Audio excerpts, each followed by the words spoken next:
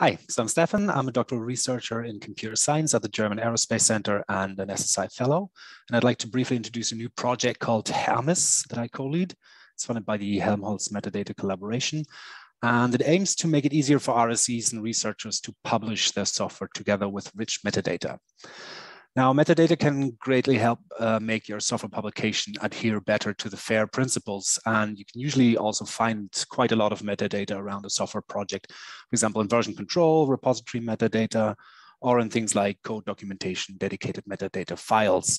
The problem is that it's often quite cumbersome to collect these metadata and get them into a format to actually publish them together with the software on a publication platform. And that's true, especially if you're following a good practice workflow where you release early, release often, and also want to publish often.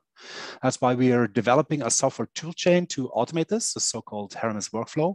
And the workflow can be run from a continuous integration tool that is triggered by user action in the repository, for example, a new tag or release, and it will then harvest or mine the available metadata from the different sources in the source code repo, collate them, and trying to run a certain validation on them as well.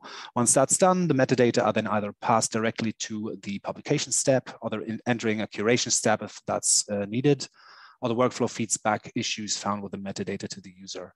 So initially, the workflow is targeting the InVideo RDM and Dataverse publication repository platforms.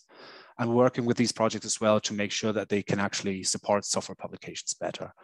And we will openly publish the workflow software itself, documentation for it, templates for the widely used continuous integration solutions, GitHub Actions, GitLab CI, etc., and related training materials for researchers.